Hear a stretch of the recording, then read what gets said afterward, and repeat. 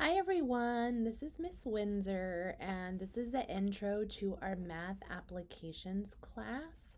I am recording this intro and going over the class, but Miss Garcia is going to be your instructor for this class. Hello. All right, so we are excited to help you through this basic math class, and we call it math applications because the textbook that we're going to be using is Math Basics for the Healthcare Professional. It does have 15 units, but I think there's one or two that we're not going to be doing. Unit 14 is on IV dosages and calculations, and that's not in our scope, and so we're not going to be learning those things. But we will complete the majority of this text, and for the most part, it's basic math functions. There are conversions as well as dosage calculations that we'll get into as we move through the text. So math basics for the healthcare professional by Les Meister is our textbook. And so here we are on the landing page. And so we're just going to kind of move through this class. I'm where the announcements tab is, and you just want to make sure that you check your announcements every day. I know you guys are really good about doing that, and I appreciate it. But we'll post things here, as they come up. So this is always a good place to check if you have any questions. Go ahead and check your announcements first. The next tab is the course syllabus tab, and I have not added in the actual course syllabus. I will do that. But this is where you can access and print out the lesson plan. Now, the lesson plan is copied into the Blackboard course content. So they mirror each other, but I always like to print out my lesson plan and have that so I can use it as my checklist and my look forward. So like what's coming up tomorrow, what's coming up next week, so on and so forth. So it's here for you to print out if you would like to do that. The next tab is the course content, and that's where all the meat and potatoes are for the course. At the very top here, one second. I'm just going to put this into student mode. So back to course content. So this is what you'll see if you're looking at the course. At the very top is your Zoom link for the class. And so all you have to do is just click on this image. It's going to take you right to the Zoom link. Now there will be a project for this class, and I'm calling it your midterm project. So there is a document that you can click on, and it gives you 3 options. I'm just going to open that up really quickly. So this is what it looks like. There's options 1, 2, and 3. Choose one of them and complete everything for that option. And these all have different math applications. So you can read through here, and there's some links hopefully that will help you out. Pick one that resonates with you, and that is what is going to be considered your midterm. So there won't be a test. It will actually be a project, and this will help us to determine if we can apply those concepts that we're learning. All right, so there is a rubric associated with this. It's going to be due on August 24th, and it's worth 100 points. And so anyways, this is here for you with the details.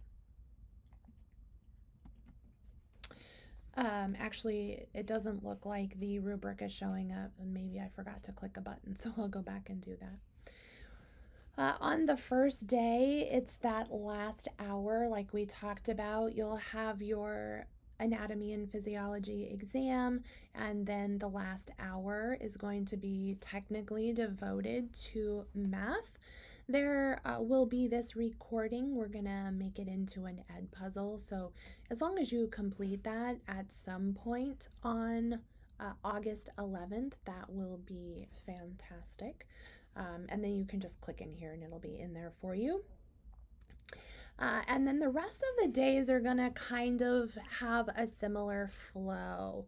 Each day you'll have an ed puzzle on a unit or two, and you'll have from 8 a.m. to 9:30 to go ahead and complete that ed puzzle. And then you're going to be Zooming with Miss Garcia at 9:30. To start out, we'll do some breakout sessions and you'll work in groups to complete the pre-test that is associated with the unit that we'll be going over for that day. And then we will do a bunch of practice problems, all right? And then with whatever time is left over, if you're feeling comfy with the concept, you can go ahead and leave the Zoom. And, there's these take-home tests that we'll be doing, which we'll look at here in a second. But if you feel comfortable with the content, you can jump off. If you need a little bit more support or guidance, then you can go ahead and stay on and we'll be there to support you in that. So if we click into the content, you'll see that there is a place for you to upload your pre-test from your breakout session. So after class is over, please remember to upload that. Just scan it and upload it for us and make sure that it is legible. That would be fantastic. And then there's the PowerPoint is also here for you, as well as some reasons why we even use math, right? What is not here and will not show up until the day that it needs to be done is your ed puzzle. So every day that you have an ed puzzle, it will show up at 12:30 a.m. and the link will be there for you. So don't get nervous if you don't see the ed puzzles as you're looking through here. The reason why they open up on the day you need to do them is for attendance purposes, okay? All right, so I am going to go back to course content. And then if we look at day 3, there is one threaded discussion for this class. And the topic that you will be discussing is how math concepts are related to the field of surgical technology. So some things that you should consider is using reliable sources that support your information with research. Remember, you want to apply APA format, and you will be required to respond to 2 peers. And that will actually be at by 8 a.m. start of class. So I apologize, I changed the date, but I didn't change the time. So I will circle back and change that so that it will be correct for us.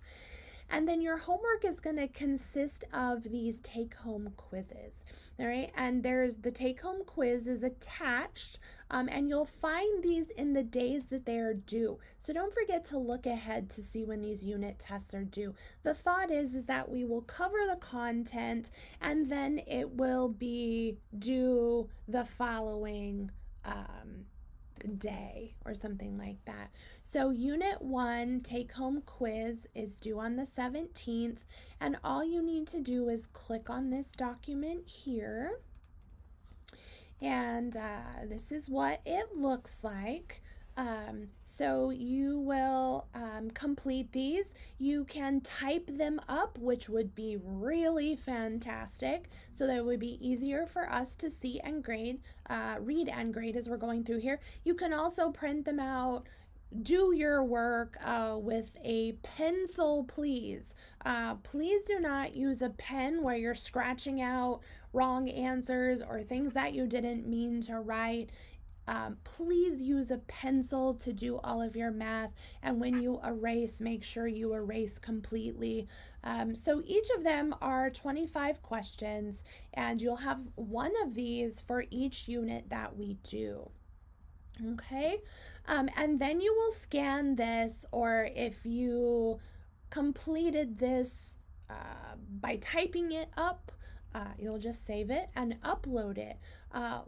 One other thing that you will be required to do is show your work. We want to see how you got to this answer. all right, that you're putting here. So if you do 139, I'm looking at number 3 here, times 13, and you just type it into your calculator and you put the answer, you're not going to get full credit for that. We need to see you working out the multiplication problem. Now, feel free to use your calculator to check to make sure that you got the right answer, but we want to see that you can do the work and work out the problem. So make sure you show that work for us, okay? And then again, there are some supporting resources in each daily content according to the unit or the concepts that we will be going over that day. And then, like I said, the rest of these days are going to look very similar. The unit or content material is really the only thing that's going to change. On day 6, we do have an asynchronous learning activity for our midterm review, and that will show up on the day of the asynchronous review. So there will not be a Zoom that day on 8/24. And then we're back to business as usual on 8/25, which is day 7.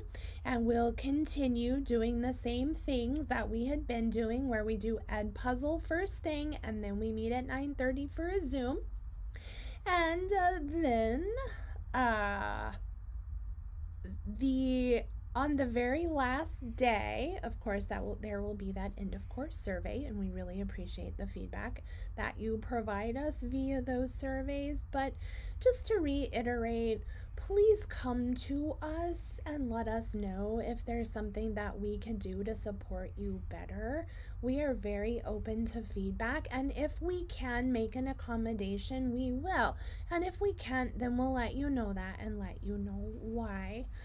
So then you'll have a final exam on that day, and then if you are open to completing test corrections, then you would need to get those to us excuse me, by 5 o'clock that evening.